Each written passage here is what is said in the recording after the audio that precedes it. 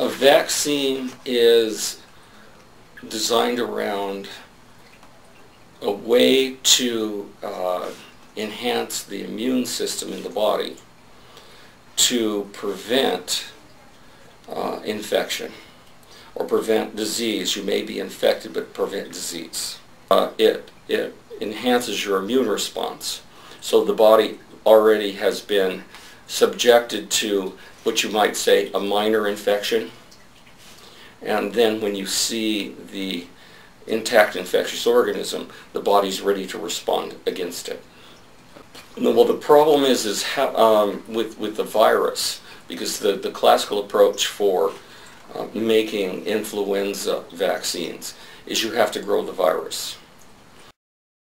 And that's usually done, since a virus does not grow like a bacteria does, say in a culture or an agar plate. You have to grow it in cells.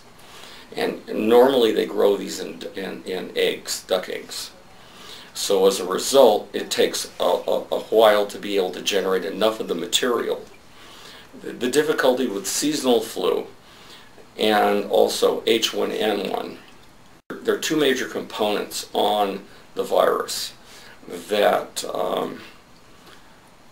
are the primary immunogens or antigens that the body interacts with, and these mutate rapidly.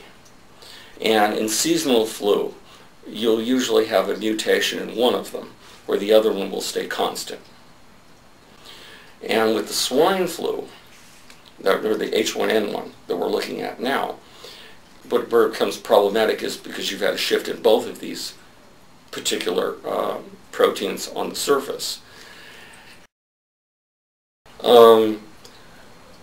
Individuals that have a predisposition to certain respiratory diseases, such as asthma, allergies, these sorts of things, should be vaccinated. Younger individuals that have never seen this, that could potentially have a problem, should be vaccinated. I think the more individuals that are immunized against the with the vaccine